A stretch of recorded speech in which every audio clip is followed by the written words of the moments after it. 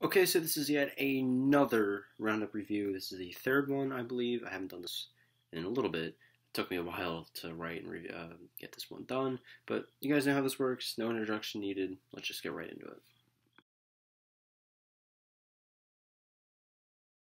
Starting off with a movie that has been on my radar for quite some time now.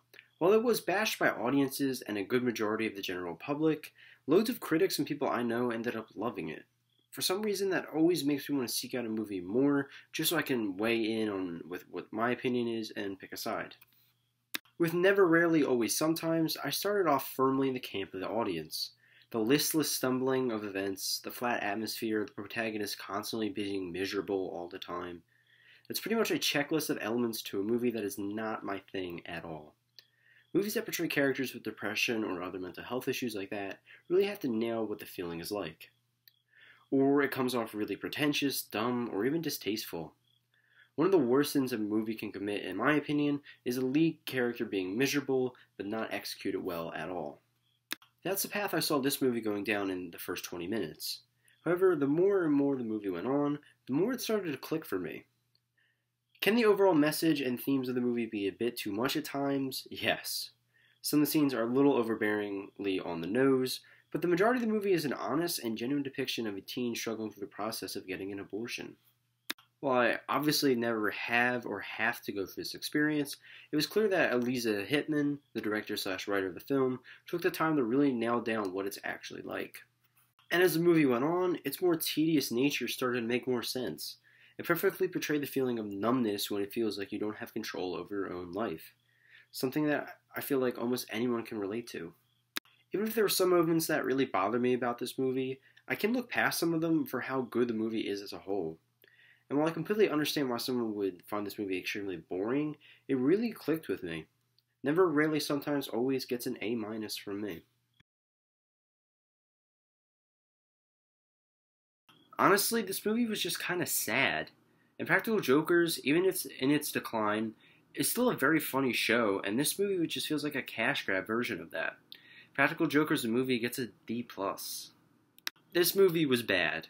Even if I chuckled at the skits, they weren't anything to write home about.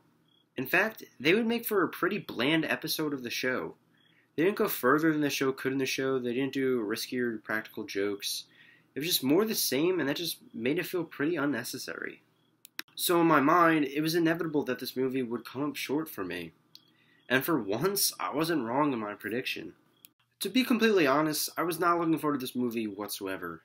As a longtime fan of the show, a movie well past its peak, both creatively and popularity-wise, just seemed like a last-ditch effort to make the show relevant again.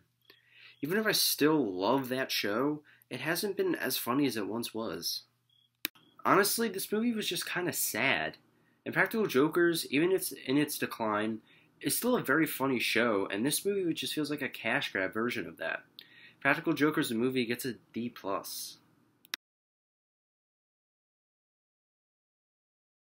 The second ever HBO Max original movie is the second of two movies about two girls traveling to another state for one of them to get an abortion on this Roundup review. Never thought I would say that. But that's not a knock against either film. Besides the premise, Unpregnant and Never, Rarely, Sometimes, Always couldn't be more different. Unpregnant is a road trip movie filtered through a modern lens, and it is enjoyable for the most part. Not the most original or best written teen comedy out there, but I still kinda had fun with it. That mostly has to do with the performance of Haley Lou Richardson. Not only is her character very likable, but the energy and care that she brings to the role is really surprising. She is damn good in this movie, and I was not expecting her to have acting chops like this. While I knew she was likable from The Edge of 17 and Split, here she really comes into her own, proving that she can carry a movie. Rachel Lee Goldenberg also did a pretty solid job helming this movie. From what I found online, she's only directed straight to DVD crap, so this movie is kind of a shocker that it's completely well directed. Nothing too crazy or Oscar-worthy, just pretty good. This movie honestly could have been one of my favorites of the year. There's enough good about it to warrant something like bad. However, there's one majorly glaring flaw in this film that holds it back immensely. The character of Bailey. Well, it might just be me on this one, she is so unlikable. I mean, downright insufferable. And that has nothing to do with the actress that played her. Barbie Fiera did the best job she could with such an annoying and endlessly unfunny character. Every line that came out of her mouth is more cringeworthy than the next, especially compared to Veronica, who is such a likable character. She seems like the most obnoxious person on the planet, the quirky girl stereotype done to the absolute death here. I honestly do hate to say that, because I really like the rest of this movie. It's just a shame that she's such a big part of the movie, and such a terrible character. So unfortunately, the best I could give this movie a grade-wise was a B. Really wish it could have been higher.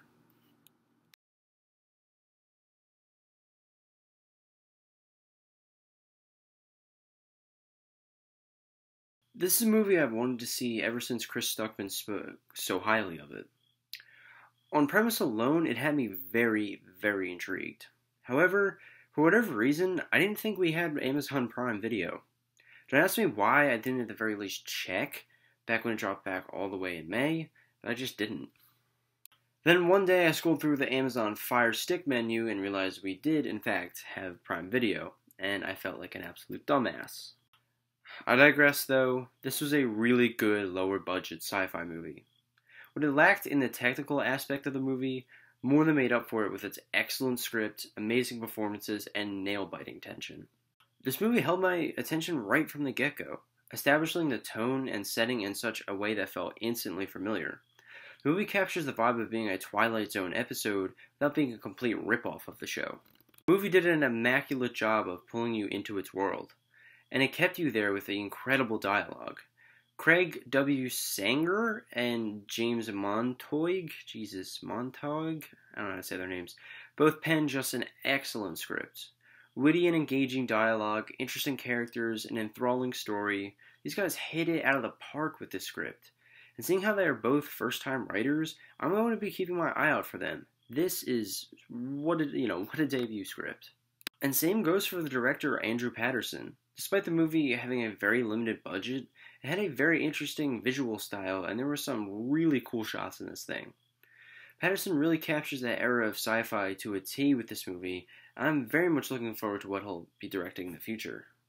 Besides having a lot of technical issues with lighting, color grading, just really budgetary problems with the movie, I really, really like The Vast of Night. I'm going to give it an A-.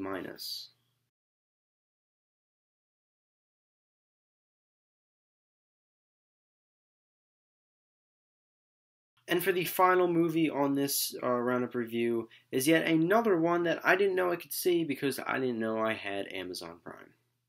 Now, it may seem like this movie is way too recent to be appearing on this Roundup review, only coming out a week ago from filming this. Seeing how movies like The Old Guard, Scoob, and The Outpost are all available on streaming services right now, don't worry, I'll get to those in the next one. But I really want to talk about at least one of the new Welcome to the Blumhouse movies. A horror production company that's been really prominent over the past 5 years, Blumhouse is working in tandem with Amazon Prime to release 8 new thrillers all throughout October, mostly made up of up-and-coming filmmakers. Which is a pretty cool idea in theory, at least to me. However, is it a good enough one in practice? And is Black Box good enough to warrant me covering any of the other movies? Well, I'd say yes to both of those questions. Now, before you get too excited, this isn't a great movie. Not by a long shot. The scares were too minimal, the weird overuse of handheld shots, and the story being a little too incoherent at times, especially towards the end, really hold it back from being a really solid sci-fi thriller.